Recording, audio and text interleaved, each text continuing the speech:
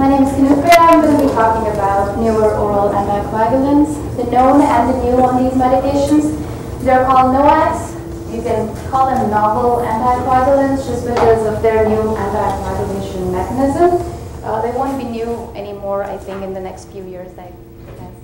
All right, so the reason why I picked this topic, last 5 to 7 years have been, we've seen a lot of developments in this area, and we see a lot of patients being transitioned from warfarin, which has been the conventional oral anticoagulation therapy, to these newer anticoagulants. And many a times we've seen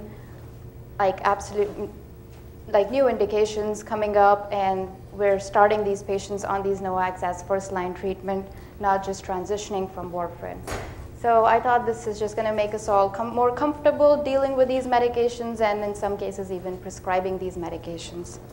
All right, so here we go.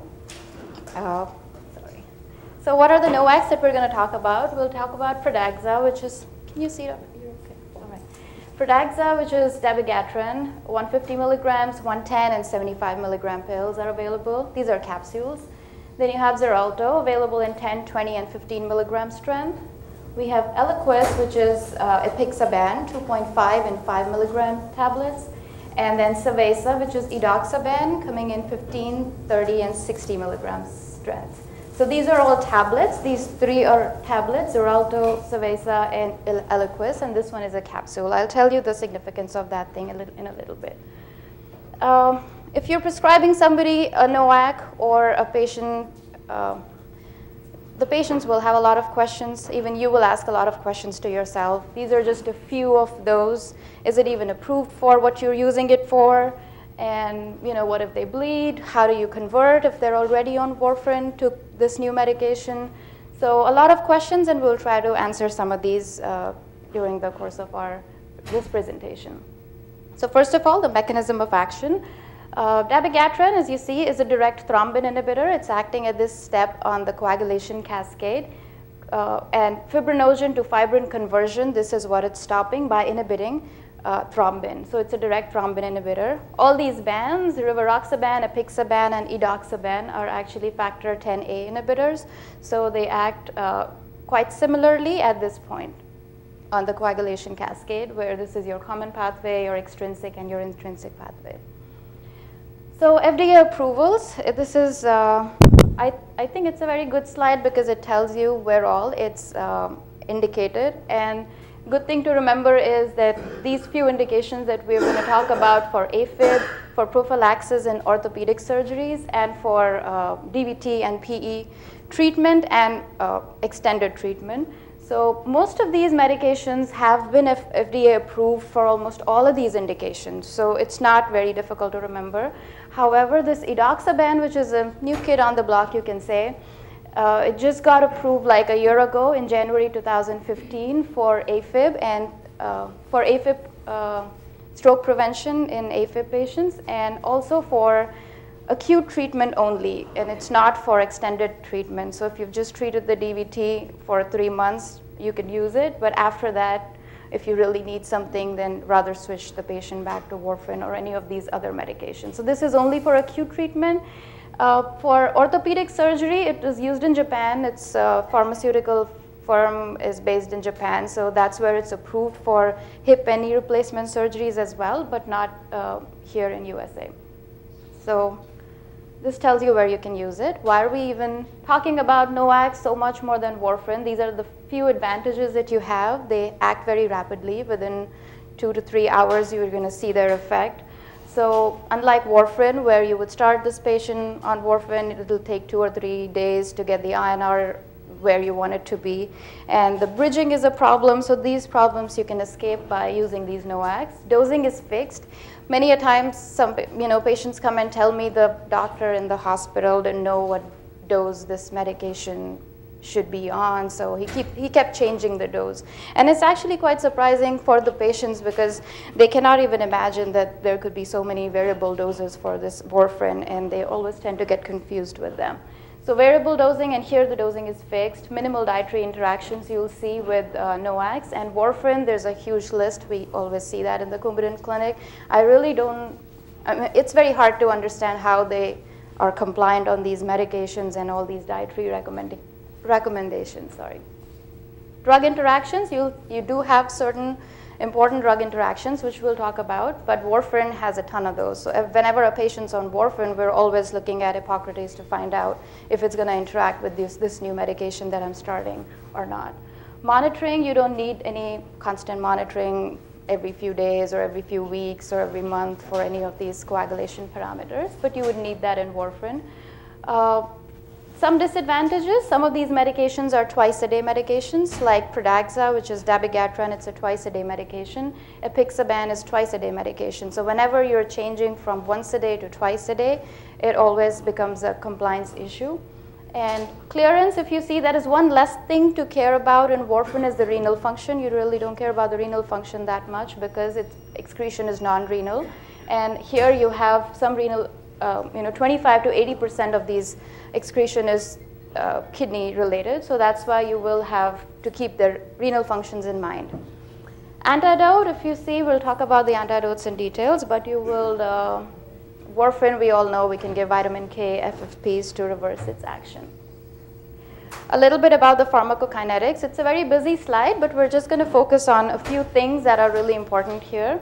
So these are all oral medications, first of all, so they're all absorbed through the gut. That is one thing. The other thing will be this P-glycoprotein that you're seeing everywhere. In very basic terms, what P-glycoprotein does, it throws away the drug so that it's not absorbed in the circulation. So wherever you're using a P-glycoprotein inducer, that will throw away the drug. So the effect of that drug will become way less. And if you're using a P-glycoprotein inhibitor, then the concentration of that drug will go up. So we'll talk about those drugs. Inducer, rifampin is an important inducer that we need to know. And inhibitors, a lot of your azoles, ketoconazole, and some of the protease inhibitor medications are P-glycoprotein inhibitors. And then the other interaction will be with this cytochrome mechanism. So you see dabigatran does not have the cytochrome thing going on, but these other three medications at varying levels, they are being metabolized by the cytochrome pathway. So some drug interactions will be from that. The other important thing in this slide to note will be the renal excretion. You see 80% of Pradaxa is being excreted through the kidneys, and a little less with rivaroxaban, apixaban very minimal, and edoxaban 50%. So this will actually help us guide what doses to pick or where we should use these or where not to use it. And one more thing to focus is the half-life. If you see 12 to 17 hours is the half-life for dabigatran, and 5 to 9 here, 9 to 11, 12. Why are these important? Because when you're thinking of reversing the effect or waiting for their effect to go away, you're actually waiting on about 5 half-lives to pass. So for 5 half-lives to pass with dabigatran, it might take 2 to 3 days, and it'll take way less with rivaroxaban, which will be out of the system by 1.5 days or even 1 day. So the same thing, just in a different way. We talked about the mechanism. The bioavailability, why do we need to know about the bioavailability? So dabigatran is just 3 to 7% bioavailable. What does that mean? That when you're taking that pill, just 3 to 7% of it is reaching your circulation.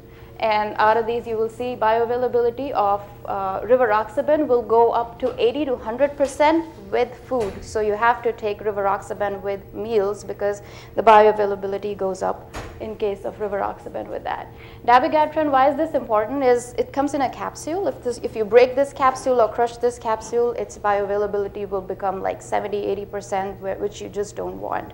That's not the way it was designed to work. So you have to keep it low that way. Maximum Tmax, if you see, they will reach their maximum concentrations pretty quickly, and within 2 to 4 hours, you'll start seeing their effect. We talked about the metabolism and half-life, dosage form, and dosing frequency.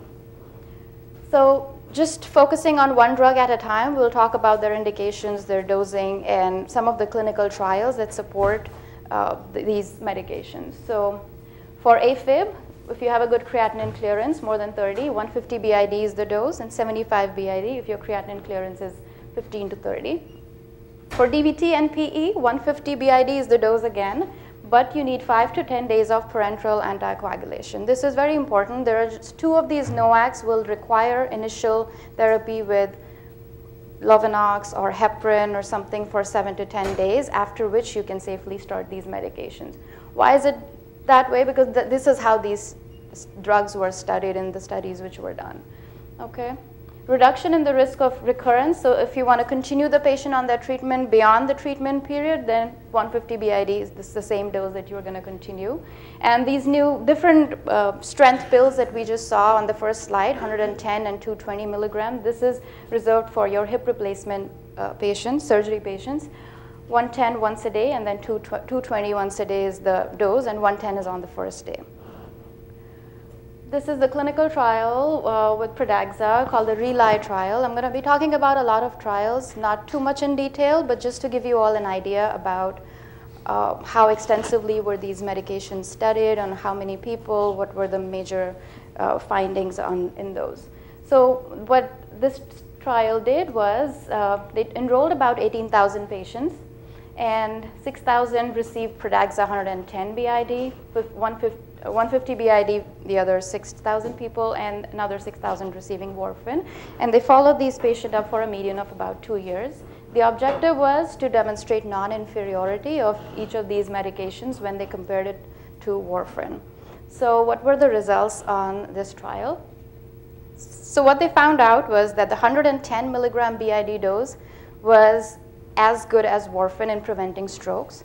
The bleeds were less with the 110 milligram dose. 150 milligram dose was actually superior to warfarin in preventing stroke. So it's a pretty good drug because it's superior. However, the rate of bleeding is similar. It's not more, it's just similar. So you could use this if you really want to prevent strokes. And intracranial hemorrhage was way less, actually 1/3 of what they were seen with warfarin.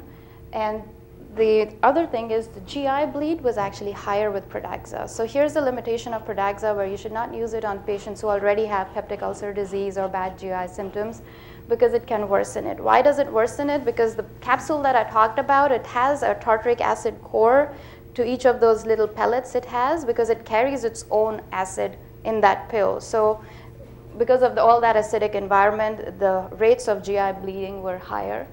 And then there was this very controversial kind of thing that they found out that MI rates were higher with the higher doses, was higher with both doses of dabigatran than warfarin. So MI being higher, that just makes you think that, oh my God, I should not use it.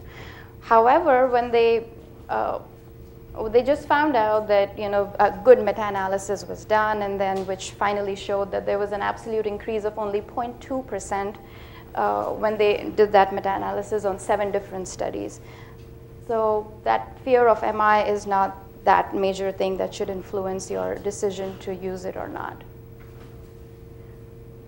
Okay, so similarly, like you have the trial for use in AFib, we have this RECOVER trial for patients who had an acute DVT or a PE, and the results, if you see, the same thing, they did 150 BID dose in patients who've just had an acute VTE, and they treated them for about 9 days with parenteral anticoagulation.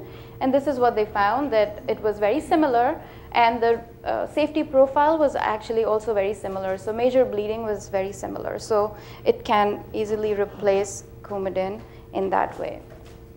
And REMEDY and RESONATE trials, these were 2 trials that were done to establish dabigatran as a good drug that could replace warfarin in the setting of like extended treatment or prophylaxis of DVT in patients who've already been treated for the set period of time, 3 months or 6 months. All right, so if you want to convert patients from warfarin therapy to Pradaxa, how will we do that? Basically, whenever the effect of warfarin goes away, when your INR becomes less than 2, you can switch them over to Pradaxa. Converting them back is a little different. Like if your patient is on dabigatran and you want to change it to warfarin, it just depends on the renal function. If the renal function is really good, you're going to get rid of dabigatran very quickly. So warfarin will take 3 days to act. So you have to start warfarin 3 days before you discontinue. And similarly with higher rates, as the rates go higher, you have to discontinue dabigatran accordingly. Since it was 80% renally excreted, it's really important to know these things, that it will depend highly on the renal functions. If you want to discontinue it for a surgery or other intervention, this is a very common reason for consulting us, like what to do with anticoagulation. So at least 1 to 2 days is when you should wait in patients who have good renal function, and 3 to 5 days if the renal function is a little less, or if you are going for a major surgery that can have a bigger bleed or something. All right, so this is something new with Pradaxa and with NOACs in general, since it's a crazy fight, one competing with the other, so the antidote is important. Idarucizumab, I can pronounce it better after pronouncing it so many times, idarucizumab, Praxbind, 5-gram injection. It is the first antidote to the NOACs that is available, and it is just for Pradaxa. It has been developed by the people who actually made Pradaxa, and they were working on it before they even released or published their trial on Pradaxa. So they were working on it from a long time ago, and it just got approved last year. What is this? This is a humanized monoclonal antibody fragment. What it does is it binds to the dabigatran molecule way faster and with a higher affinity than it will go and bind to thrombin. So basically neutralizing its effect. The recommended dose is 5 grams IV. I was struggling hard to find out whether LSU has it or not, but the pharmacy would just not let me know, or they were not aware of it or something. So, but I wish I could tell you that. So this is used in emergency settings. It has been FDA approved. 5-gram IV is the dose, which is given in like 2.5 gram you give first as a 5-minute infusion. Within 15 minutes, you give another dose. And common side effects, headache, hypokalemia, which I don't think you'll care much about if a patient's bleeding in the brain or something on Pradaxa. What is the evidence behind this Praxbind? So it was FDA approved last year. We talked about that. So there were 3 trials which were done on healthy volunteers who were taking Pradaxa. So they gave Pradaxa to a set of people, and then they gave this idarucizumab, and they saw the effect being reversed within very quickly, and then effect at least lasted 24 hours. But this is not the basis of approving it. The basis of approving it was this reverse AD trial, which is actually an ongoing trial, and just based on the interim analysis results, this medication was FDA approved by the accelerated program. So what they did was they planned to enroll about 300 patients. So they had enrolled 123 patients till when this analysis was done. And they gave it for the indication which it is supposed to be given for, which is uncontrolled bleeding or emergent surgery. And what they found out was so ECT and DTT, which is the Ikarin clotting time and dilute thrombin time, can give you an idea about the Pradaxa activity. So these levels were checked, and in 89% of the patients within 4 hours, the entire effect of the Pradaxa was reversed, so which was pretty good. And since it's a life-saving kind of medication, it was approved by the accelerated approval program by FDA. After this was released, there's a huge, a very tough competition going on with the other medications, because the other 3 NOACs are now hustling to find out another, like they are working on an antidote that's supposed to release later this year, but they're afraid that, this will just take on the market till their antidote is released. Okay, now we talk about Xarelto. So we talked briefly about Pradaxa. What about Xarelto? Xarelto website claims that this is the highest or the most prescribed NOAC. And we see that a lot on our patient lists, medication lists. 10 milligram, 20, and 15 milligram pills are available. This is the dosing thing. 20 milligram daily is actually the dose that you give for patients with a good creatinine clearance for AFib. You need to lower the dose just because it's also renally excreted up to 50%. And so 15 to 50 cc's per minute. If their renal function is less, you lower the dose a little bit. For DVT and PE, you also have the same 20 milligram dose. However, for the initial 3 weeks, you have to give 15 BID. So this is something that's very important, because in Pradaxa, we were seeing that you need to do that parenteral therapy, so you need to arrange Lovenox or heparin or something initially. But in these patients with Xarelto, you can just start the patient on Xarelto at 15 BID dose right away. You don't need that Lovenox or bridging, so that can save a lot of admissions and blood work. And then next we have for recurrent DVT, and like if you want to continue the patients for DVT on it, then you just continue that 20 milligram dose. This 10 milligram tiny pill is actually for hip and knee replacement patients. For knee replacement patients, it's recommended for 12 days. For hip, it's 35 days. For creatinine clearance less than 15, you should just avoid rivaroxaban. So this is the clinical evidence. Just like you had RELY trial for Pradaxa, you have this trial called the Rocket AFib trial, which was a landmark study published in New England Journal of Medicine in 2011.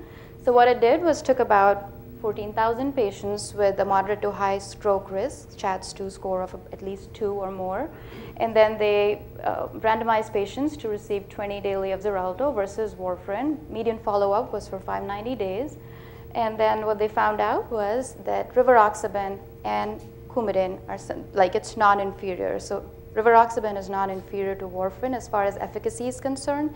Even the safety profile, it was non-inferior. It's not superior, it's non-inferior. However, the major bleeding rates, which we're most concerned about for intracranial bleeds and all, they were much less.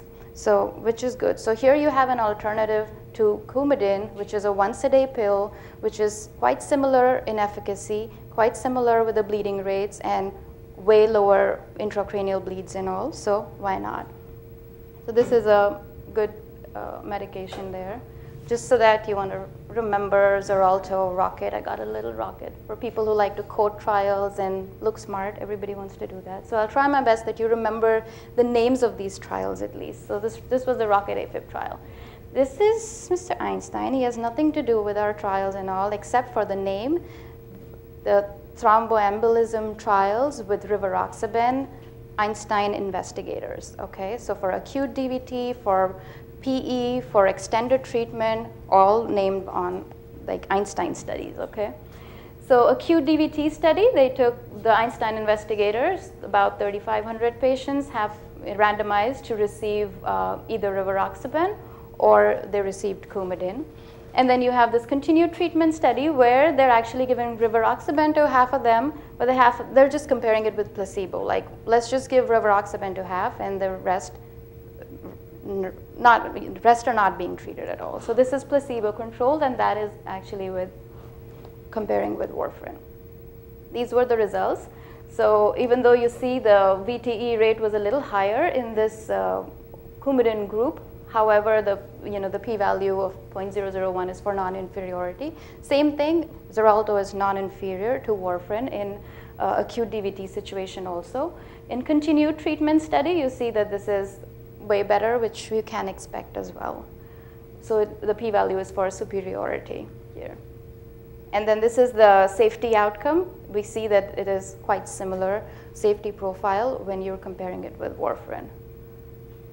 Rivaroxaban for PE, again, one less name to remember. It's just Einstein all the way. So you have your Einstein PE study that enrolled patients from March 2007 to 2011. About 4,800 patients they enrolled. Half of them receiving rivaroxaban, almost half of them randomized to receive standard therapy. And then what they found out, again, the same thing, quite similar in activity, so non-inferiority for the efficacy. For safety also, it's non-inferior. However, when you talk about major bleeds, they're way less. So it has an edge over Coumadin when you're talking about the major bleeds. Now let's switch topics to orthopedic surgeries and DVT PE prophylaxis. So we have a lot of patients on our teams who've just had a hip surgery, or we see these patients in the clinic who've just, in the Coumadin clinic especially, who've just had a hip surgery or a knee surgery, are on Coumadin. Some weird regimens of Coumadin, which we're not sure about what to do. By the time you'll change the dose and bring it to therapeutic level, their time is over to get anticoagulation. Like you just want initial 35 days or 10 days. So what are the current recommendations? What should we be doing with these patients who receive hip or knee replacement? So the guidelines that I'm going to talk about are from American College of Chest Physician Guidelines 2012. These were the latest ones available. So what they recommend is that you must treat these. They recommend treating these patients like with anticoagulation for a minimum of 10 to 14 days. Any of these agents can be used. They have a little bit of a preference, which we're going to talk about. And this is grade 1B evidence. That means like good recommendation with moderate degree of evidence. So for patients with major orthopedic surgeries, 10 to 15 days was the minimum, but they recommend that you do it for at least 35 days, which is better. And then low molecular weight heparin is still the preferred one. No matter what these NOACs keep doing, they're still saying go with low molecular weight heparin just because of the evidence and the data and all that they have with the safety profile. And so they prefer low molecular weight heparin over all these medications. However, if a patient doesn't want to take these injections, doesn't want to stick themselves, so if you really have to pick, they were in favor of apixaban or dabigatran. There are a lot of trials supporting this thing too, but I cannot really go into each one of them now. But apixaban and dabigatran will come next, and if not these, then you can just pick any of those in the first list that we talked about. So this is how it's going: Lovenox, apixaban or dabigatran, and then others. Talking about apixaban, we already talked about Pradaxa, about rivaroxaban, which is Xarelto. Then we have Eliquis. Why you should know about this medication is because this is rampantly being used in our hospital. Eliquis and the last one, edoxaban, are very much in use in our cardiology department. So 2.5 and 5 milligram pills are available. For non-valvular AFib, it's 5 BID dose, and you need to adjust dose to 2.5 BID, but it's just not based on renal function. So when would you lower the dose with Eliquis? When two of these are present. If you have somebody really frail with a body weight less than 60, or serum creatinine, which is more than 1.5, or age is more than 80. Only in these patients you would want to lower the dose. Also, you would lower the dose if a patient is on these dual inhibitors that I just talked to you about: ketoconazole, itraconazole, ritonavir. So I just imagine an HIV patient with very low CD4 count with some fungal infection, and you will cover most of these medications which you should avoid in these patients, because they are dual inhibitors of cytochrome and P-glycoprotein, which will increase the concentration of this medication a lot in these patients. So in those patients, you need to lower the drug or try and avoid these medications. The important thing is no adjustment is required with mild, moderate, or severe renal impairment alone. So it's kind of becoming a preferred NOAC in patients who have renal failure. And no dose adjustment is required for hepatic impairment, but here you have to care about the liver because this medication is mainly excreted through the liver. So severe impairment not recommended. With moderate also, there's not enough data. But renally, you're very good to go with this. Dosing on the DVT and PE treatment, 10 BID for 1 to 7 days. So again, which is pretty good because you don't need that parenteral therapy, just like you were requiring with Pradaxa. So you don't require it with apixaban, you don't need it with rivaroxaban. And 5 BID thereafter. If you want to continue the treatment beyond the actual 3-month period or whenever your intention to treat, and after that you would just do 2.5 BID. And for knee and hip replacement surgery, it's also the tiny dose of 2.5 BID, which we use for 12 days in knee and 35 days in hip replacement. Okay, so another picture for you guys. Aristotle study. This was the NEJM trial published in 2011 for apixaban for reduction in stroke or other thromboembolic events in AFib patients. So we have the RELY trial for Pradaxa, then you have your Rocket trial, and then you have your Aristotle trial, which is what it did was it enrolled patients from 2006 to 2010, got about 18,000 patients enrolled in 39 different countries. So you just understand the expanse of these studies. Like these drugs were actually very extensively studied. And then what they found out was that apixaban is actually superior to warfarin in preventing strokes or systemic embolism and caused less bleeding. So for the first time, we're actually looking at some superiority thing and bleeding rates being actually lower than warfarin. So I give them 2 stars here, okay? And then this is the same thing just depicted in these Kaplan-Meier curves, and where you would see that event rate, like stroke rates and all, are more with warfarin, less with apixaban, with a good p-value here. And here you would see major bleeding is more with warfarin, less with apixaban, and this is also clinically significant. So it's pretty good. So that is your Aristotle trial, and now we're talking about the VTE prophylaxis, just the name for amplified trial, and then it established apixaban to actually a little bit better there too. So it was as effective, but the clinically relevant reduction was 69% in all the kind of major bleeding. So it's a very good choice. Drawback being it's a BID dosing, unlike your daily dosing in the others. Now that all these medications are scrambling to find indications, to get FDA approved, getting antidotes and all, so they started exploring these medication use in other conditions as well. So for ACS, this was the appraised trial that was done where they found out, where they actually intended to lower the rates of MIs and cardiovascular mortality in patients who've just had an acute coronary syndrome. So these patients were either on aspirin or aspirin and Plavix, and then they started these patients on apixaban as well. So when they did that, they found that it was a disastrous study, and it increased the number of bleeding events without a significant reduction in ischemic events. So why was this study even done? Because similar study was already done with rivaroxaban that had shown some promises. It had actually reduced the number of MIs and all, but that was very preliminary results, and on the basis of that, nothing is being recommended. But that was just the initial effort, and they just continued on that, but it was a big failure. Last medication that we're talking about is Savaysa, which is edoxaban. These are the manufacturers, definitely not from US. It's Daiichi Sankyo. The I, you don't pronounce it. I actually had to go on the pronunciation thing on Google to say it correctly, Daiichi Sankyo. So indications and dosing, 60 once a day, 30 once a day, renally dosed. So this is again a once a day medication, just like your Xarelto is. Important thing to note is that you have an upper limit there with the renal functions. Why is that upper limit there? Because if your renal functions were higher, the study showed that ischemic stroke rates went up. These medications were being excreted out at a really good rate and wasn't as effective. So, and this kind of becomes a limitation sometimes, because when we actually look at the lab results on our EPIC and all, it just says more than 60. It doesn't give you the actual number. So that kind of becomes a limitation. You might have to go back, dig deep into like whether it is like what's the number for that creatinine clearance. And then 30 once a day for this.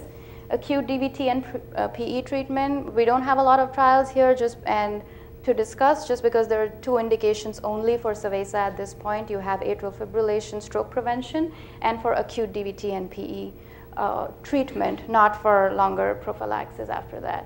And you're lowering the dose in this case when you have the renal function like that and body weight less, or P-glycoprotein inhibition again. Same thing that we talked about there.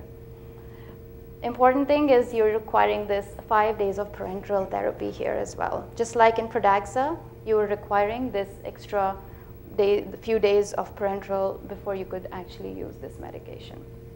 This is by the trial, ENGAGE trial, by the TIMI group in Boston, and this is what has established this edoxaban as, as a good drug to compare it with warfarin. Published not too long ago, 2013.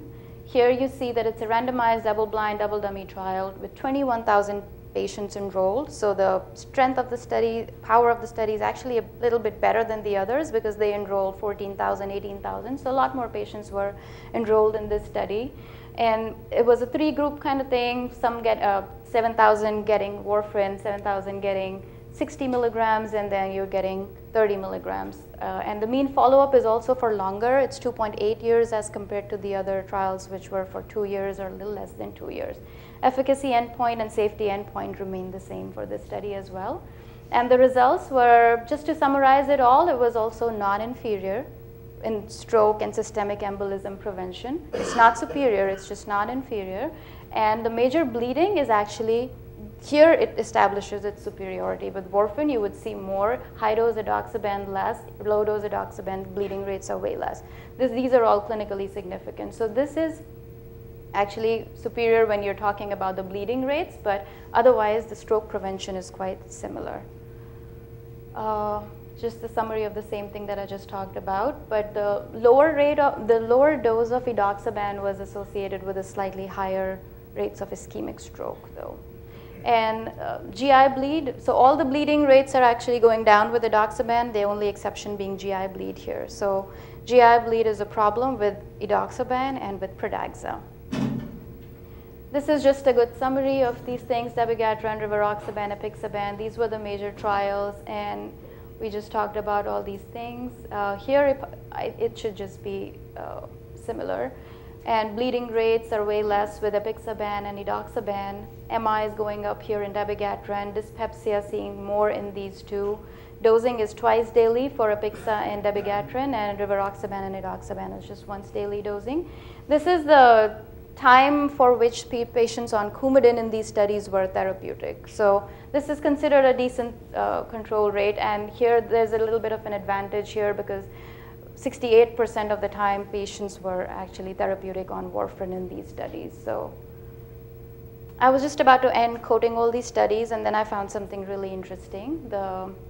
Like edoxaban, we just talked about the ENGAGE trial for AFib.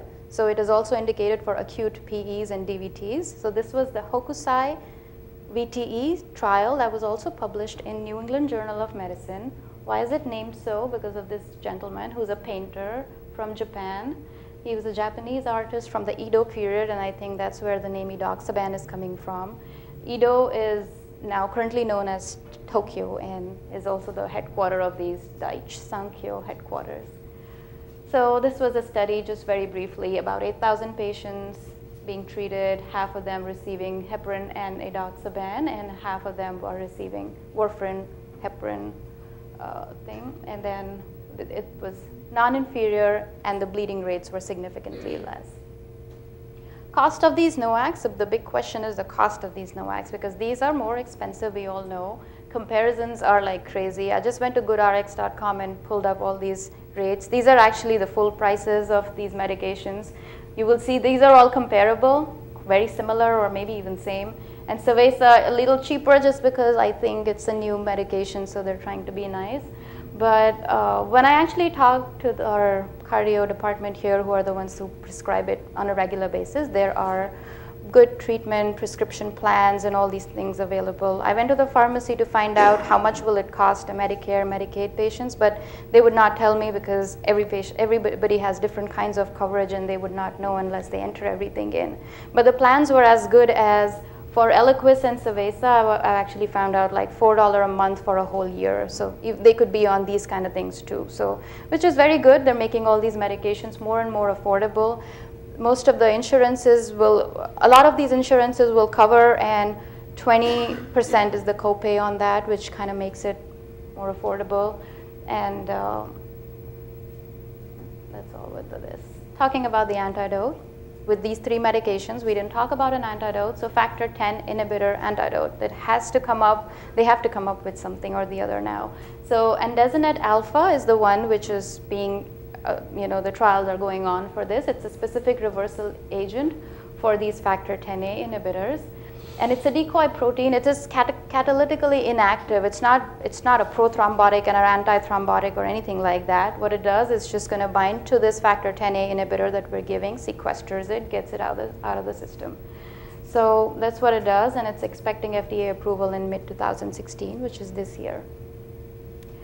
The talk would be incomplete without talking about the bleeding and what if your patient bleeds and all, and what are the options. We don't encounter these situations that often, but we can. So major bleedings with dabigatran, now we have the top thing being our reversal agent that we talked about, idarucizumab or Pragspine. And these prothrombin complexes can be used. And other than that, it's just mainly supportive therapy, all kind of platelet infusions, blood transfusions. And hemodialysis is one thing that's there with Pradaxa because it's 80% renally excreted, so you can get it out of the system if there is a major bleed. With rivaroxaban, also, we're still waiting on this antidote to take over. And till then, we just have to deal with these, not very good evidence with these prothrombin complex concentrates as well. If there's a minor bleeding, you just do local hemostatic measures and kind of just wait around for the medication effect to go away, which will eventually go away in 1.5 to 2 days. Important drug interactions, just as we know that all these medication interactions are from cytochrome and this P-glycoprotein pathway. Important thing here is that a lot of your cardiology medications, which you would think the patient will be on for AFib, interact with this with varying degrees. And some of these which I thought will be important is dronedarone. If you see, it's a very potent P-glycoprotein and cytochrome inhibitor. So it can increase the concentration of dabigatran to up to 100%. So you would really want to avoid that. And then certain dose reductions are recommended. So interactions are there with cardizem, verapamil, dronedarone, so cardiology medications. Then rifampin, as I talked to you earlier about, it's an inducer. It's going to help throw away the drug, and the effect of that drug will go way down. So we'll try to avoid this medication because it affects this. HIV medications, big time interactions because they're also P-glycoprotein inhibitors. The azoles, like we talked about earlier, again, it's increasing the concentration of these medications like crazy. And you have certain anti-epileptic medications which are reducing the effect as well. So which one to choose? Now we're left with this thing, and it's just based on a detailed study of all these trials and all, and which one has shown better effects with what. So if, main thing I consider one is like patient preference. If they just want a once-a-day dose, then rivaroxaban and Savaysa are the ones that are once-a-day dosing. GI upset patients, you have to avoid those two. So these are the ones, apixaban, rivaroxaban. Renal impairment, these are a little better. Apixaban, I would say, is a little bit better than rivaroxaban because you still require some dose adjustment. Like I talked to you about this trial about rivaroxaban in preventing MIs in certain patients. So, if you have to pick and this is one of the criteria, then you can think about that. Patients who've had previous strokes, so these two medications have shown better results. I think that'll be all for now. I hope you liked it and would get something out of this. Any questions?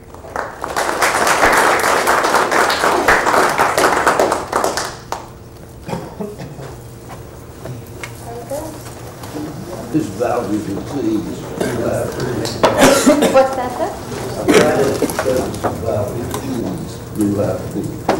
Virus presence of valvular disease. I think it was just not studied in the patients with mitral valve and valve replacement patients.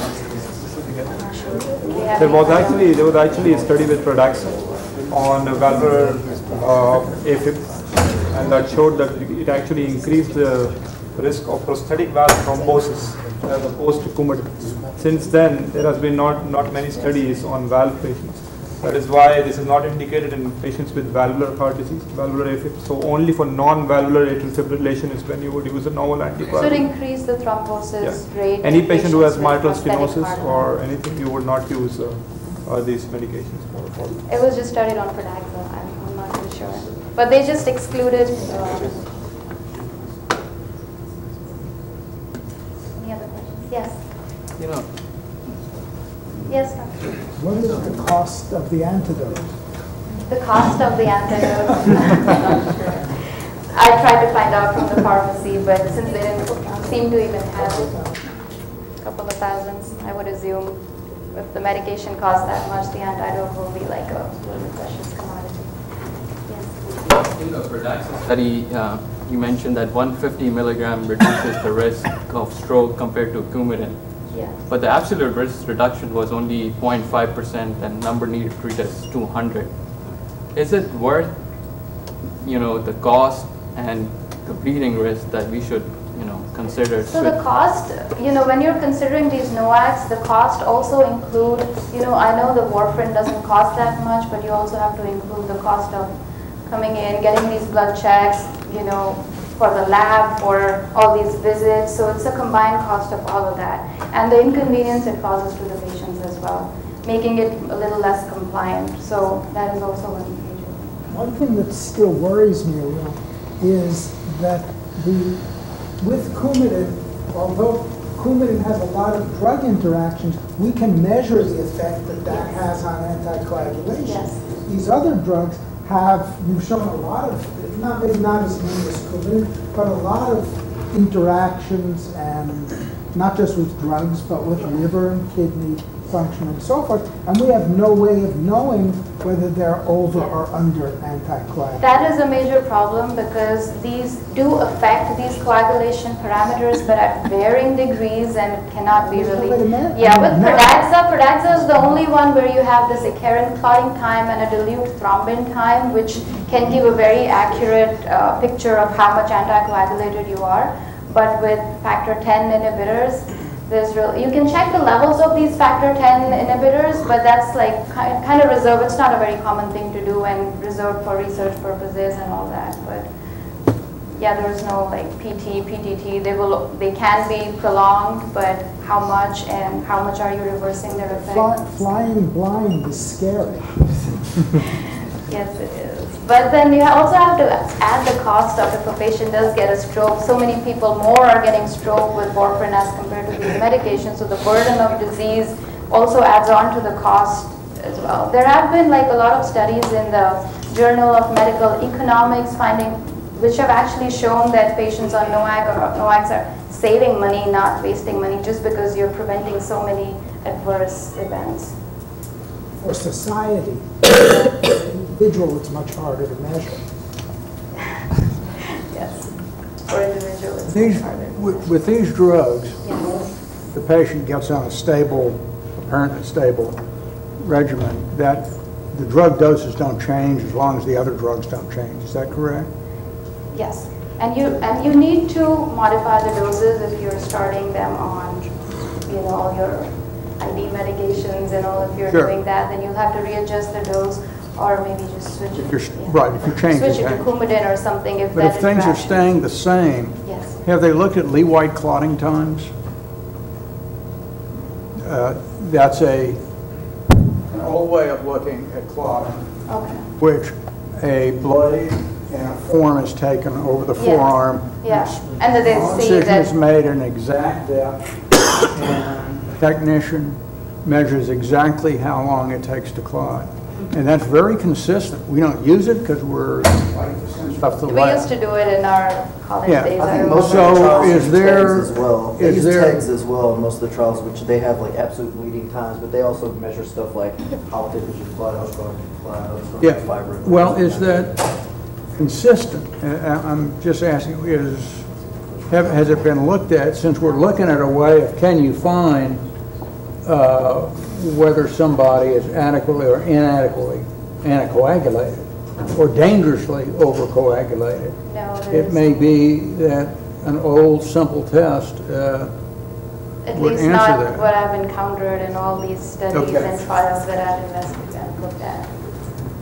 So, yes, sir.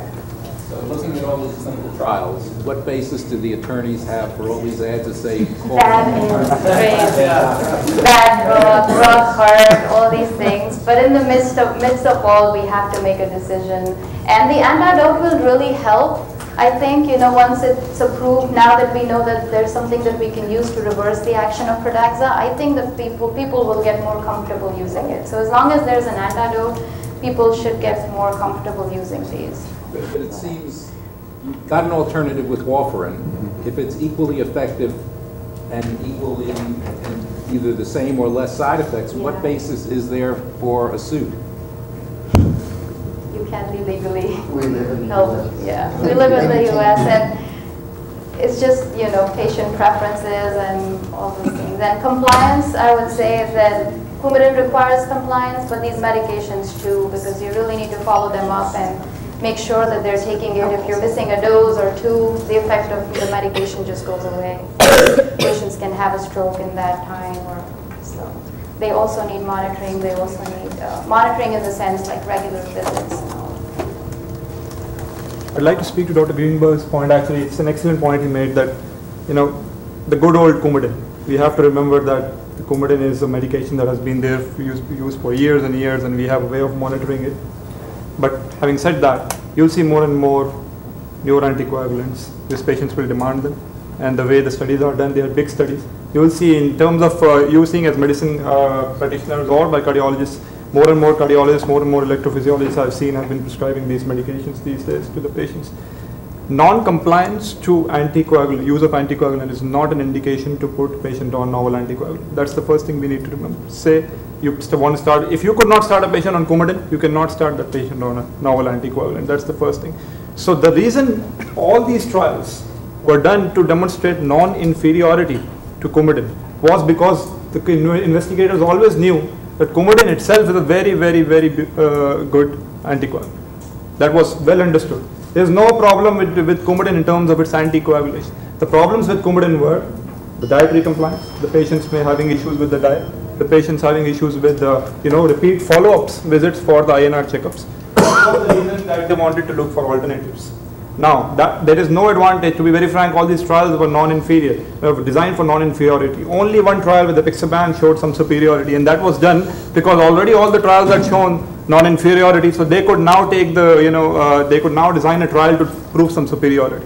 They would not dare to do that as the first trial in their study because they knew that Coumadin is the gold standard. So, first thing is non-compliance would never be a reason for you to put a patient on novel anticoagulant. If a patient is compliant and you think you believe that this patient has demonstrated compliance either to Coumadin or is going to take his medications good, you can put that patient on novel anticoagulant, and you don't need to get him for follow-ups or significant amount of follow-ups like INR checks or anything like that because that's not indicated. So remember that part, one. And then dietary issues are obviously not there. And then just patients like them. Yeah, that's what we've realized because we prescribe them so much, and patients come back, they are so happy not having to come to the clinic so often and all that stuff. So the patients will demand more and more of these medications, and more electrophysiologists will be using these in the future. So I'm just saying that they are the future of anticoagulation for now, and we have to understand. And these companies are very smart, by the way. These companies, all these companies, they have a boxing fight going on with each other all the time. If you see, oh, I am once a day, you are twice a day. I cause strokes. I mean, but you've been shown to cause MIs. You've been shown to cause stroke. You are indicated in DVT. You are not indicated in death. So they are always fighting and trying to justify one over the other. But to be very frank, there is no superiority of one. Has been demonstrated that there is one superiority. They're more similar than different. They are all similar. So in choosing one over the other, you just have to look at the contraindications of the one, like kidney function and all those. Compared to warfarin, but are there any studies comparing them? No, not yet. Not yet. There are no head-to-head comparisons of these medications yet. There are published, and there will be, I'm thinking, and there are newer, more anticoagulants on their way is what I know. That there's another weird name that I can't even. Now Pradaxa says that, oh, you were not using me, but I have an antidote. So Pradaxa started coming back because people had stopped using Pradaxa. People had started using Apixaban because it was once a day. So everyone started using it, twice a day. Now people started using Adoxaban. LSU, why? Because it's $4 per month for the whole year, while Apixaban is a little more expensive, and Apixaban is twice a day. So Adoxaban is once a day. So Adoxaban says I'm the best. Why? Because I'm once a day, and I am $4 on the $4 list. So that's why for free care patients in this hospital we are using Adoxaban, while we were using Apixaban 2 months back for all those patients. So it's just a fight going on between these to promote one over the other. To keep in mind. But remember, good old Coumadin for most of our LSU patients is actually pretty good because if you are suspecting non-compliance and you want to start a patient on anticoagulant, the best anticoagulant start would be Coumadin because you can demonstrate this patient is compliant or non-compliant. And once you prove compliance, you can then try to switch them to a novel anticoagulant if you want. You can skip more doses and maintain. Exactly. Yeah.